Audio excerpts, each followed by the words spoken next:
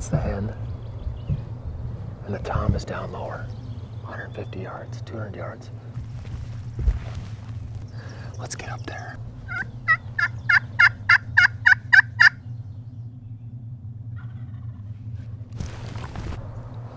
I just saw him go running away.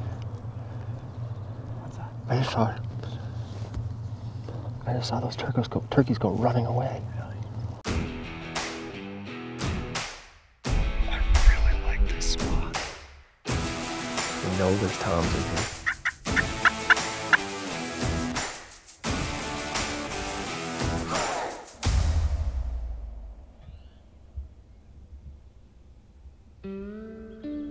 It's the end of May, and I've made the questionable decision to haul my camping gear down to Nebraska to run and gun late season turkeys on public land with my buddy Sam Soholt. Now you probably know Sam as the guy who converted an old school bus into a slow-moving, gas-guzzling hunting camp. But Sam is also a dedicated conservationist and one hell of a turkey hunter, which is a real good thing, because the nomadic, low-density birds that call these sandhills home, well, they've been hunted hard for weeks already.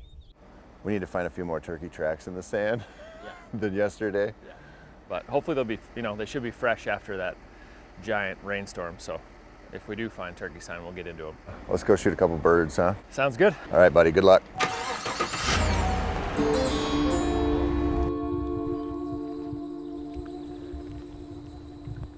There's so much road hunting on this property because it's public. And these birds they start out really visible in this sandhill terrain. I keep thinking by now they're not gonna gobble much. The season's been open for a month and a half. And then I gotta get in here deep. I'm kind of looking at it like an over-the-counter elk unit almost, where you're like, probably not gonna kill one by the road, but you never know. So I think this is gonna be sort of a grind.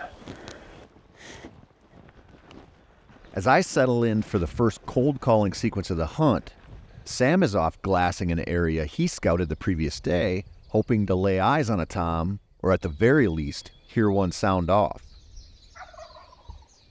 There's a bird. All right, the first bird gobbling on the limb. Doesn't sound like it's that far away. If you find yourself having to figure out late season public land birds while hunting with a buddy, it's often a good idea to try two different hunting styles. The Western style involves covering ground until you see a longbeard or get one to gobble, and then you hastily set up to try to call him in the rest of the way. The other style, which is more of an Eastern strategy, and quite frankly, is pretty boring compared to walking one down, is to find a concentration of turkeys and sit on them and carefully work them until one of the local toms has had enough and decides to strut into your spread. This landing pad here on this water tank looks real nice, and I don't want to push it any farther. So I'm going to put a hen out on this road so it's visible if any bird pops over here to strut. But I think I'm going to spend a little time here because this feels good. He's probably only 300 yards away.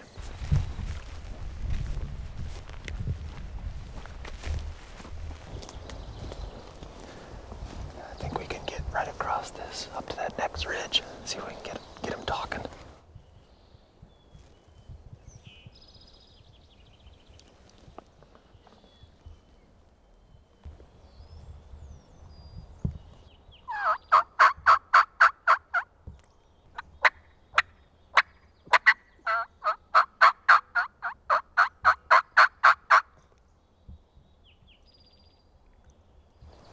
I wonder if he can't even hear me calling. I'll grab a decoy and we'll scoot this way.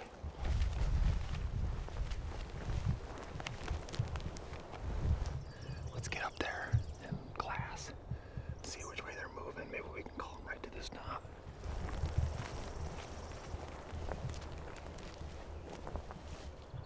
Yeah, that's the hen. And the tom is down lower.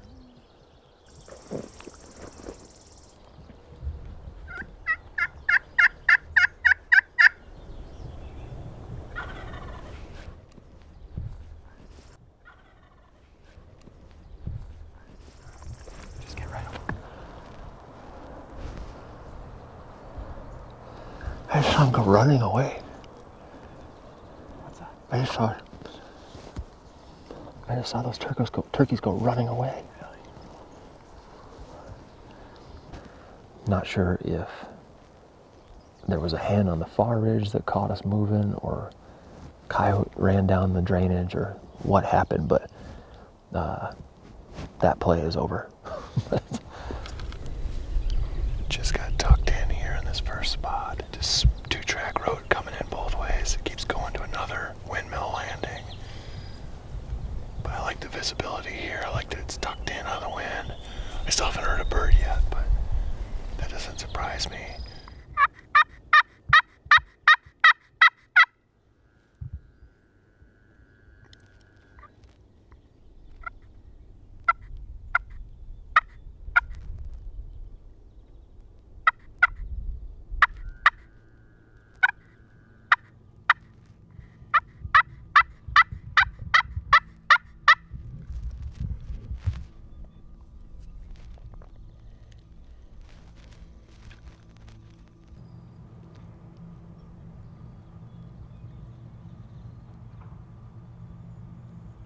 Makes me feel so much better knowing that Sam had a bird gobbling right away. And then my first setup, I called in a bird into the decoys. If that had been a Tom, I'd been in trouble. And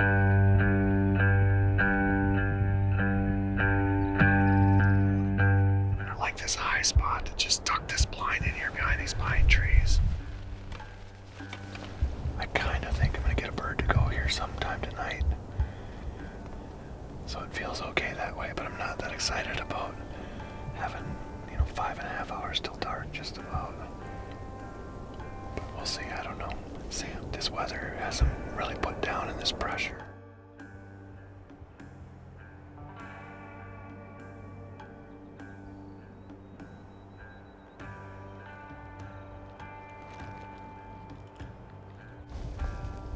Let's go up here and just look at what that looks like.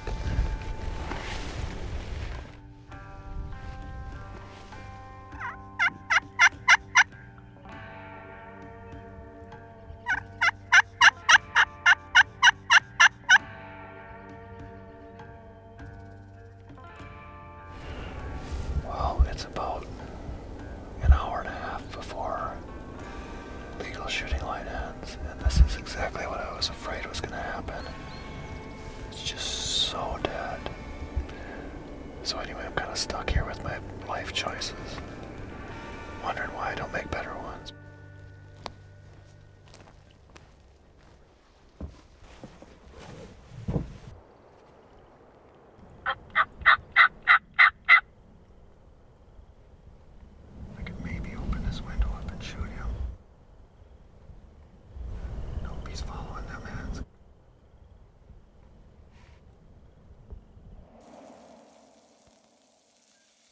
Dude, that was a long day of turkey hunting.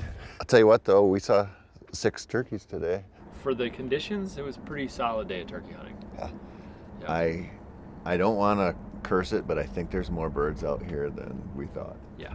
Well, after we got into that bird first thing this morning, and then after that, nothing. So we're gonna go right back in there and try to kill one of those birds that we see heard if they this came morning. back in there to roost. Yeah. Yeah.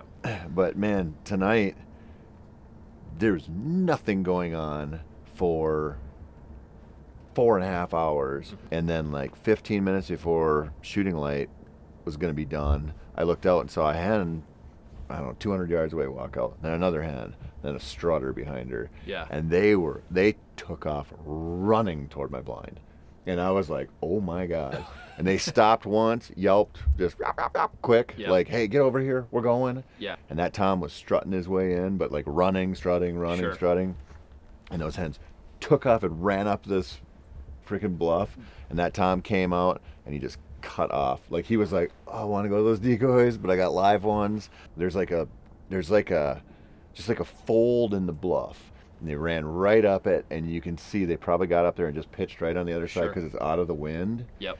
And they should be like So you just leave blind and everything in 200 there? yards away from my blind. Sweet. I mean, they in a dream scenario, they get up on top of that and they just pitch Right down into right that down opening. into it. Well, tomorrow's another day. Yeah. I'm so ready to go to sleep. Yeah. Yeah, I mean, it's already almost 10 o'clock, so Yeah. it's just We already got to get up in 6 hours. Yeah, so it's time for food, sleep, repeat. Definitely. Do it again. No gobbles this morning again, and the weather is exactly the same as it's been since I got here, which means the weather sucks. Aside from hunting pressure, nothing affects a hunter's chances of success quite like the weather. We obsess over it, and there's almost nothing that sucks more than hunting tight-lipped turkeys in the rain for days at a time. You find yourself compulsively looking to the sky while praying to the turkey gods to give you just a glimpse of a break in the clouds, which might let a little sunshine through. Well, the plan for this morning has not worked. We had expected to hear at least one time on one of these ridges. I mean, yesterday we got in on a bird and then they bumped out. So I don't know if they shifted and are roosted somewhere further back in here or further north. But without hearing stuff to go chase, hate to just fumble around the woods and bump stuff and scare stuff. So we'll figure out if we want to do a big loop and call our way back to the truck, or go back to the truck and start working different road systems. There's a bunch of little spur roads we can go off on and call and try to strike something up this morning. I think I'm gonna have a new strategy now. I think I'm gonna not use a Jake decoy anymore. Use one hen or a couple hens and just go figure something out, because I just don't get, I'm not getting vibes like they want to be out here in the open. I gotta do something different.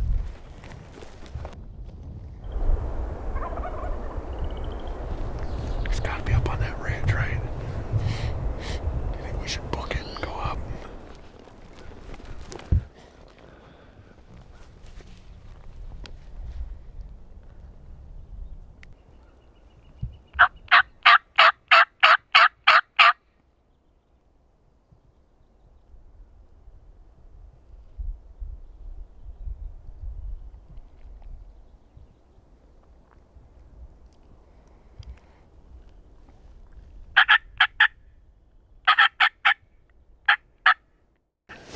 I don't think I spooked that bird, but he stopped gobbling, and 15, 20 minutes after they do that, you have no idea where they're going to be. But it was fun to hear one gobble finally. Whew. I needed that.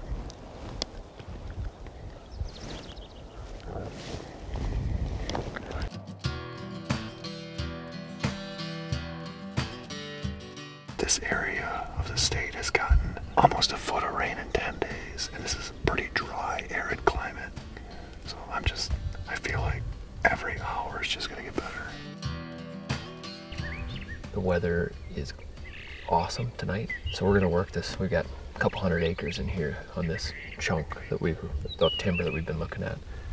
We're just kind of gonna work this ridge system back in there and call and listen and call and listen and just kind of work our way in a giant loop through this whole thing for the last few hours of light. But hopefully we can get something going, but if not, with any luck, we'll roost some birds tonight and have a really good starting point for the morning. And tomorrow's supposed to be the best day of the trip, so.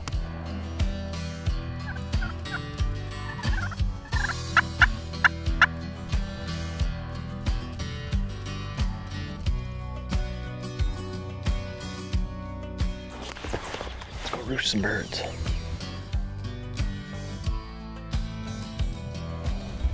That's a wrap on day 2. Tomorrow's supposed to get really nice.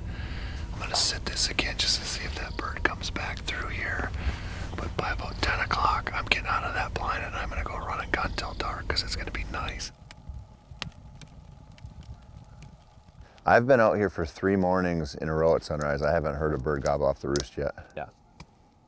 I mean, we heard him gobble off the roost the first morning in basically the drizzle and the rain, so. Yeah. I'm gonna go climb into that stupid blind for a while, because that bird's starting to give me a complex. And then I'm gonna go run and gun. Yeah. So I think we should keep in touch. Yeah. And maybe meet up like 10:30, 11 o'clock, and then go work some birds together. Just see if we got, tomorrow it's supposed to be like 60 degrees by like 11. Yeah.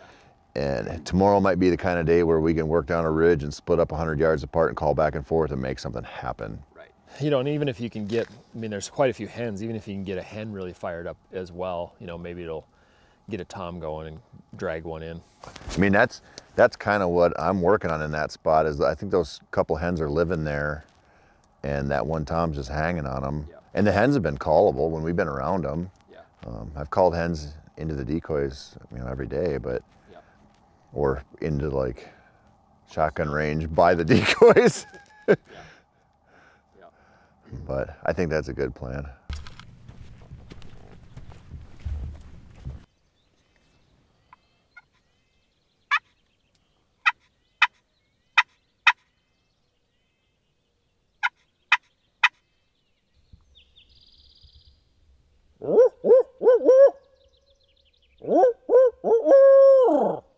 As a new day dawns, Sam and I are greeted with a sight every turkey hunter loves: clear skies.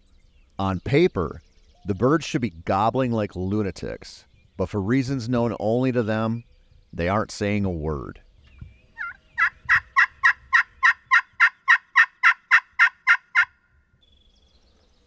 If there were birds gobbling, we'd hear them this morning, so we'll just keep driving. I'm gonna go back to camp and meet Sam and eat a sandwich, and we're gonna team up for a little while and try to tag team one and see if we can just get something going. When you're dealing with pressured birds, a long odds tactic that sometimes works is to tag team them. What you do is you set up 75 to 150 yards apart from your hunting buddy, and then you call back and forth to one another. The goal is to sound like two groups of birds working the same area, in the hopes that a nearby tom will become interested enough to head your way, or at least give you a courtesy gobble so you have something to work with.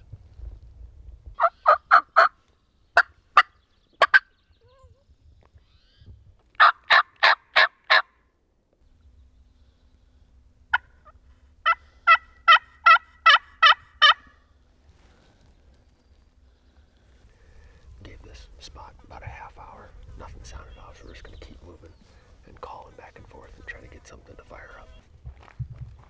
I'm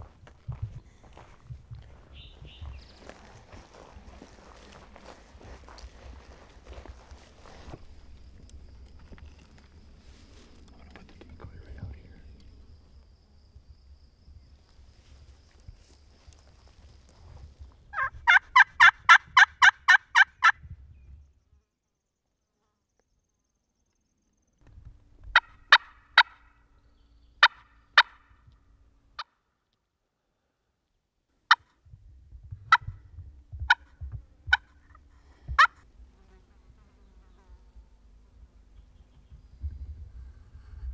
With all Hail Mary hunting strategies, you go in with high hopes, but generally come out the other side without much to show for it, but the feeling that at the very least, you tried to make something happen.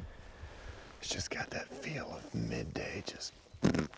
Yeah, which is kind of interesting to me because I figured like many days of rain, I figured they'd be going hard today, but... Yeah. No, they're probably out there laying down. They probably have their heads right on the ground. Dust bowl. The Gopher Mound is a pillow. Yeah. They probably heard that gobble and they're like... Right. Well, should we go, Yeah. let's go find some other birds.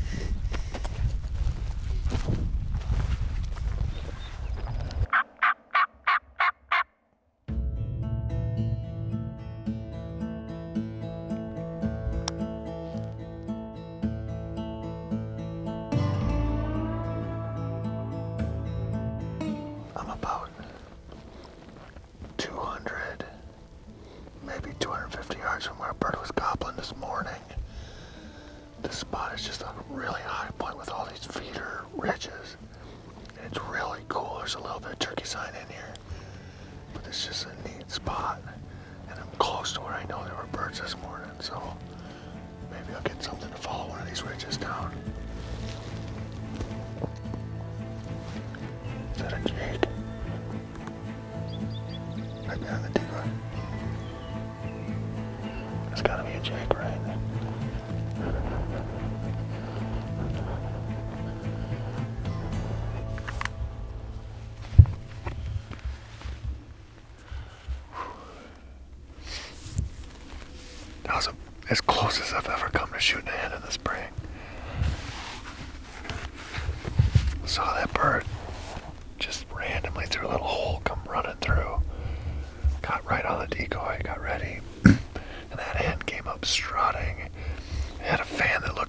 jake fin with the 4 feathers in the middle that were taller.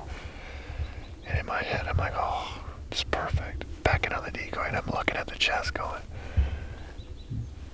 no beard. And in my head, I'm like, that looks like a hen. But I had that safety off, and I'm like, just trying to make it into something it wasn't. Had so many setups where I've been like, if only they would just do exactly this, come down this lane and hit the decoys and not pay attention to me. And that bird did it just perfect. It just happened to be a hen. And she was not happy about that Dave Smith decoy there in her spot. Such a rush. It was so fun.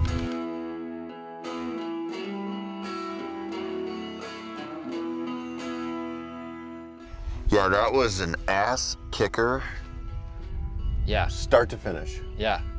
For both of us, for different reasons. Yeah. I mean, when you travel to hunt new places, and I mean, this is such a different thing than a lot of turkey hunts. There's no destination food. Like, you can't be like, they're gonna go here at some point today. Right. I'm gonna wait them out, or I'm gonna concentrate. It's like mono habitat for 20 miles. I think the mistake we made after seeing how pressured they were, because even like the hens, like that hen that you had this morning, when they're like, I'm going away. Like, you can come with me, but I'm leaving. And then you have that jake come up, we should have just been doing what we did yesterday the whole time. Yeah. And post a shooter up 75 yards ahead and get back and call, because they're giving you like a drive-by. Yeah. But it's not like, you know, usually a drive-by is like 40, 50 yards. Yeah. This was like 150. Rifle range. Yeah. Yeah. Yeah. Yep. But it's just like when an elk's bugling and he's going away from you. You can't catch up. Yeah, you need a helicopter. Yeah. To get in front of them. Yeah. The thing about turkey hunting is that it can be so damn easy, or just a total ass kicker. Sam and I knew that we weren't going to run into a lot of callable birds on this trip, but the promise of just one in a few days was worth the effort. It's humbling eating a turkey tag when you've been lugging a 12 gauge through the sandhills in search of any legal bird. But that's part of the deal, especially when you're working pressured turkeys. The long drive home gives you plenty of time to think about the mistakes you made and the fun you had, and for reasons I can't fully explain, how you'll justify doing it all over again next spring. We'll plan another trip somewhere or another for Like something. maybe a fishing trip? Yeah, I think a fishing trip. Yeah. Squirrel hunting? Yeah. Yeah. Maybe a higher odds deal? Yeah, I'd be fine with that. Maybe dip our Mountain toes. goat? Let's dip our toes into this a little bit next time. Yeah. All right, buddy, All let's right. go home. Sounds good.